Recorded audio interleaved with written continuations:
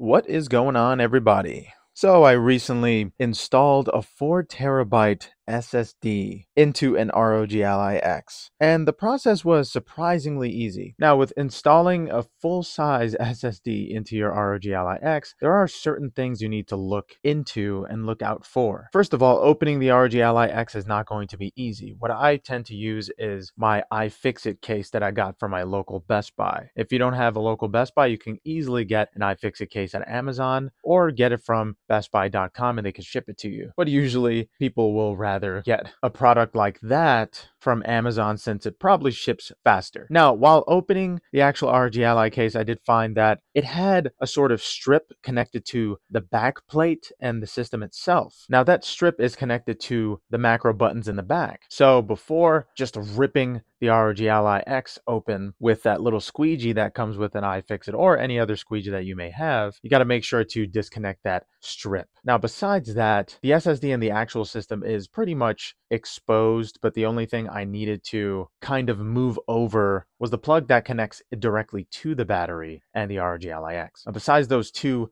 objects in the way, you can easily just install an SSD, especially if you have some kind of heatsink on top of it, like the Samsung SSD that I installed in this ROG Ally X had with it. So if you have kind of a thick heatsink, don't worry about it. There's plenty of space between the back plate of the ROG Ally X and the actual system itself. And after I installed it, I closed it up. And backing up the system was very easy. All I had to do was go into the command center, go into cloud storage, and make sure I was connected to the internet so I can back up the actual Windows 11 operating system already inside of the ROG Ally X. Now, of course, before I started this whole process, I made sure that the ROG Ally X worked. I tried at least one game to make sure that the analog sticks worked. And a lot of tutorials out there just tell you how to install your SSD, but not exactly what to do or how to prep. But yes, of course, make sure that all of the keys are working. If you have to, go to Armory Crate and calibrate every single key, trigger, and analog stick. Now, it's your choice to update all of the system software on your first test for your Ally X. I personally installed all of the updates just to make sure that Armory Crate wasn't messing with any kind of analog function with the Ally X. But before updating everything, it seemed to work perfectly fine. Even that newer update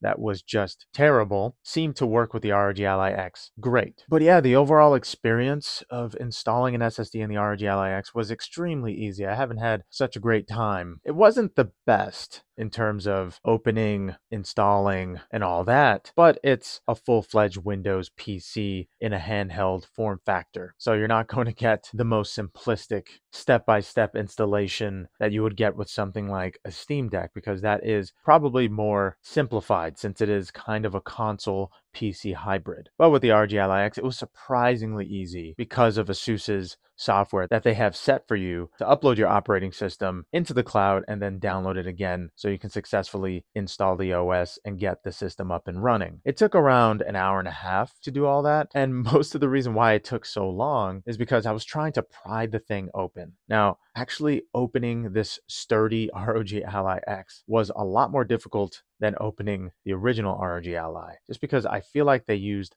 thicker plastic or just sturdier material overall. So yeah, if you were scared about installing an SSD into your ROG Ally X, I'm here to say don't worry about it. I was terrified to do it, but I had to. And I mainly wasn't that scared because I was installing it for someone else, but somehow that made me a little more paranoid because if it broke, it would just be my fault and I would have to pay for it. Or I'd have to return it and it would just be a longer process altogether. But generally, the process of installing an SSD in the ROG Ally X has been relatively easy. And so far, everything's still working perfectly fine. I've checked in every once in a while. And yeah, there haven't been any big issues with the controls or the interior of the ROG Ally X. It seems like I didn't chip any sort of plastic piece. I didn't break anything, which is a good thing. So opening this sturdy handheld with no surprise was a bit difficult, but it was actually more difficult to break any piece inside because it was so sturdy. Now they shut this thing pretty tight, so if you have that little plastic piece that looks like a guitar pick in your iFixit case, at certain points while prying this thing open, that really wasn't enough. There's another piece that you can actually use to pry the ROG Ally X open, so I started using both tools at the same time. and that was sweat inducing. But yeah, have you installed an SSD into your ROG Ally X? And if you have, how was that experience? Let me know in the comments. And thank you guys so much for watching.